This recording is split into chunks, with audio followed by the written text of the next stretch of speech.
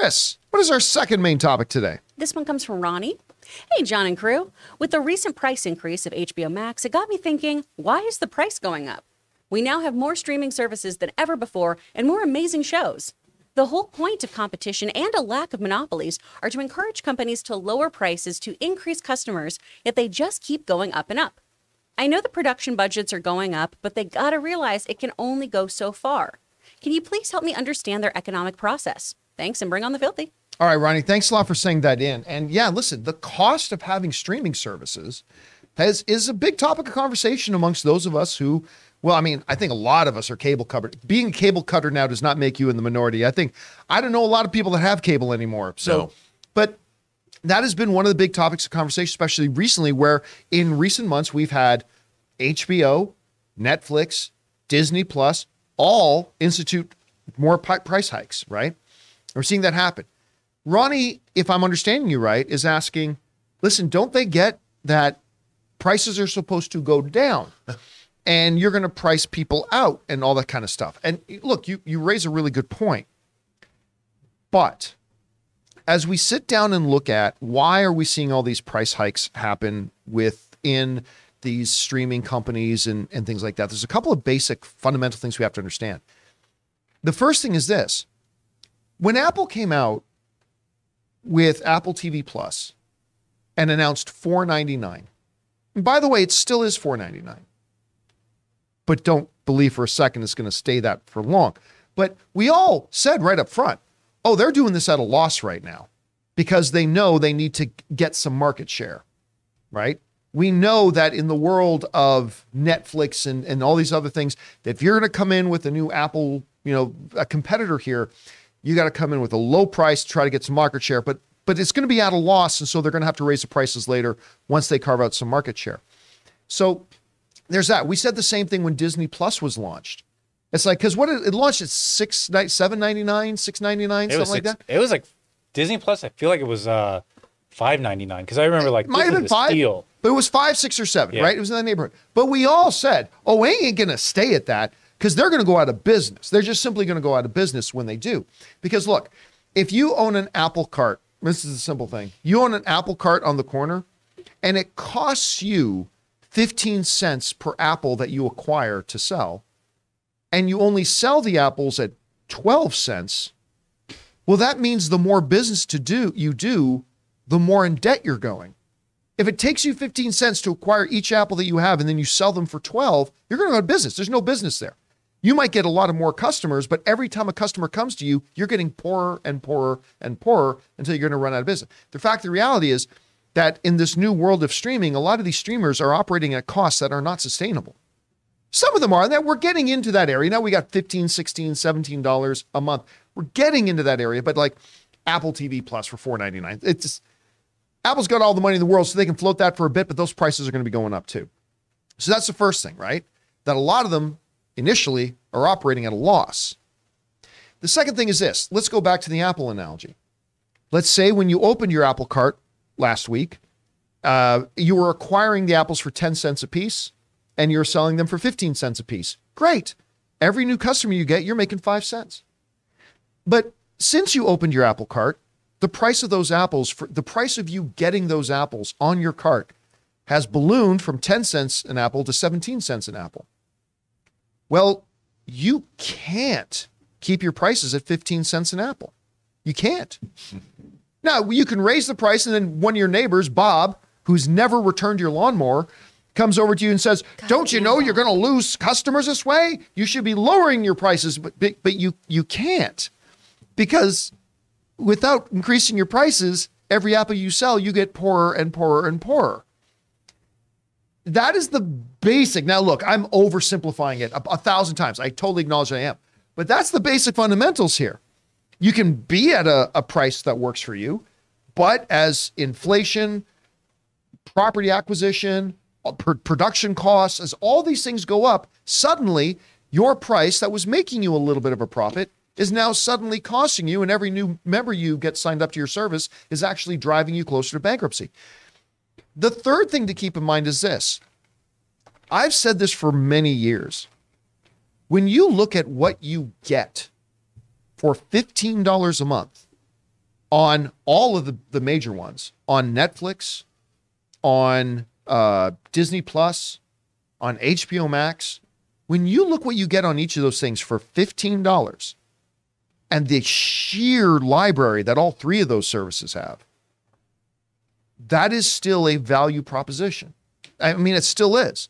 To get all of them, it becomes really expensive and we need to make choices. But anyway, those are the reasons that the prices go up. They can't just go like, to hell with us going out of business. Let's lower our prices. You can't do that. Guys, we want to take a second and thank the sponsor of this video, Helix Sleep. Guys, let me tell you, just a couple of days ago, Ann and I received our Helix mattress, and it is the best mattress we have ever slept on in our entire lives. We had like this $3,000 specialized mattress that we got like 5-6 years ago, and we liked it very much, but this one completely outdoes it. It's night and day. And you can get matched with your perfect mattress too. See, Helix Sleep has a quiz that takes just like a minute to complete, and it matches your body type and sleep preferences to the perfect mattress for you. Why would you buy a mattress made for somebody else? With Helix, you're getting a mattress that you know will be perfect for the way that you sleep. I hopped online, took the Helix quiz, and Anna and I were matched with the perfect mattress for us. And it is so easy to set up. Simply take it out of the box, get it positioned on your mattress, take off the plastic, and then give it an hour or two to breathe to reach its full size, and you will not believe how comfortable this thing is. All you got to do is go to helixsleep.com/Campea.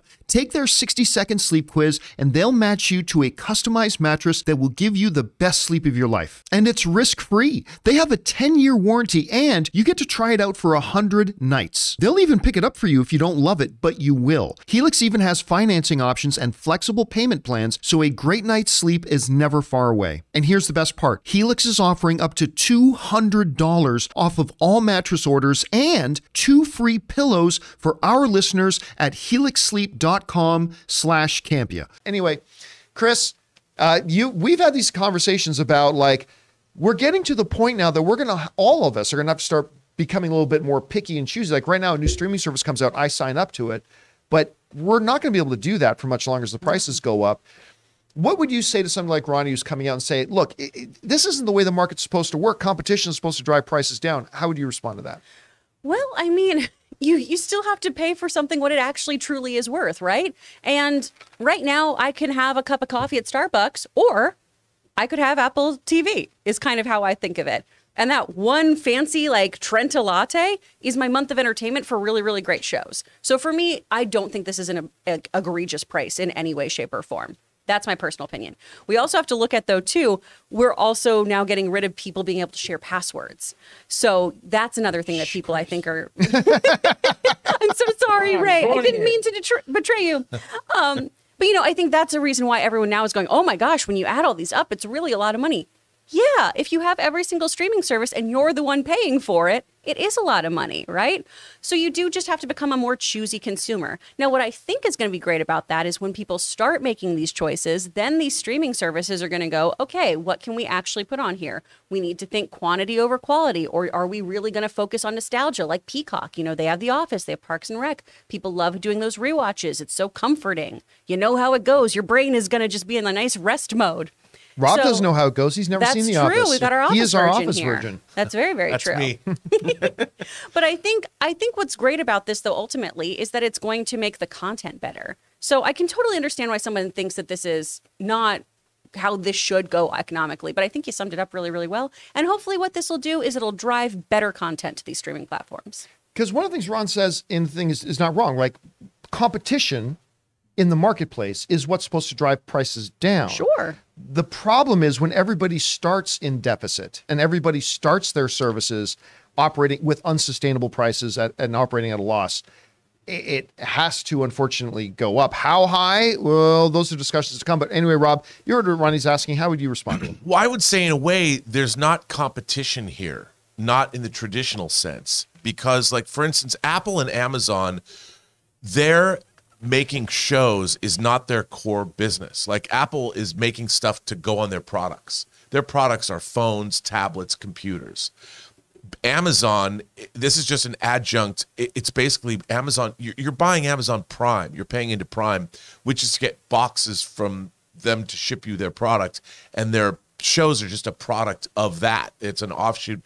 They could probably, I don't know how they do their taxes, but they can chalk it all up to marketing costs, whatever they're paying for their shows or acquiring MGM, however they're going to want to do that. But Disney, they're not competing with HBO. Disney's Disney. And it's like, do you want to buy Disney? And their product is, they have their library. There's nothing that HBO has that you can say, other than the fact it's movies and stuff we watch. But Disney's their own brand, and they're going to do whatever the hell they want. And it really depends. Do you want to buy Disney? Look what they do with their parks. There aren't like other rival parks that rival. I mean, there are other amusement parks, but Disneyland and Disney World are in their cruise lines. It's Disney. If you want to buy into that stuff, no one's going, well, I'm not going to go to Disney Light and pay less. There's only one Disney. HBO, like you said, and we've always said on the show, they're the Tiffany standard of this streaming. Do you want access to what they have for you? There's no other place you're going to get Sex and the City or The Sopranos or The Wire or House of the Dragon or now The Last of Us. That's it. You can't go somewhere else. They are the only people that have it. And what it comes down to is, what entertainment do you as a consumer want? And what's great is, I think what's great is, yeah, Disney can't go $50 a month. I mean, they have to be competitive to a certain extent, but eventually they might get there because Disney doesn't care. They ultimately are like, it costs $230 to get into Disneyland for you today. What are you going to do? Say, well, you either not go or you pay. I go to Universal Studios. I know you do. But I do think that what's going to happen is consumers churn is going to be a regular factor because we just can't, it's like anything else. You can't afford everything. Right now, the idea is we can afford whatever we want. We're going to have to pick and choose. You're going to have to pick and choose. And I really think that churn is going to be a thing. Churn's going to be a deal where people are going to buy what they want to see. And when, like House of the Dragon, hey, if that's all you want to watch, then you dump HBO for 2 years. And then when you get it back, you've got 10 weeks where you can look at anything on HBO you want. So what I really think is going to happen is we as consumers have to ask ourselves, what is important to us? Where do we get the most value? I mean, like, I like HBO. And when I turn on HBO, I start clicking through and seeing. That's how I found, Strange Days. I'm like, oh, look what they dropped this month. And then I'm like, I won't get rid of it. I don't watch Apple very much other than this new Sharp that I want to see and then For All Mankind. But it's so cheap, I don't pay much attention to it. I think what's going to happen is what happens with all consumer products. People don't buy everything. They buy what they like. And when they want to buy something else, they will. The problem is the studios are now relying on this fast, quick money. They want to make sure that they've never had forever. Oh, our subscription base is going to make sure we get $200 million or $1 billion a month. They've never had that before. So it's the studios that are going, how can we keep these people? But I think the consumer has the power here. I really do. Talking about the various prices too, and the content offerings and stuff like that. Here's a really interesting little example. So we have a Peloton, right? And my wife, Ann, she subscribes to the Peloton monthly, thing. So she has access to the online trainers and classes and all that kind of stuff. And I said, really? So why do you get that instead of like just watching some YouTube videos? Oh, she goes, because they've got a great library of content for the workouts. That's $50 a month. The Peloton membership is $50 a month because they have this great content that you engage with. Netflix has infinite. You could sit down for the rest of your life and watch what's on Netflix, and you get that for $15. Again, just a little bit of perspective. That's all, but it is starting to get expensive. Anyway, guys, question is for you. What do you think about this? Like, have you wondered, like Ronny has, about why these prices keep going up? At what point do we hit that ceiling? At what point do we get to a terminal point where, okay, this is as high as it's going to go. Now it's when we're going to see, I don't know how far off that can be. Will it get up to $25 a month, $30 a month? I don't know.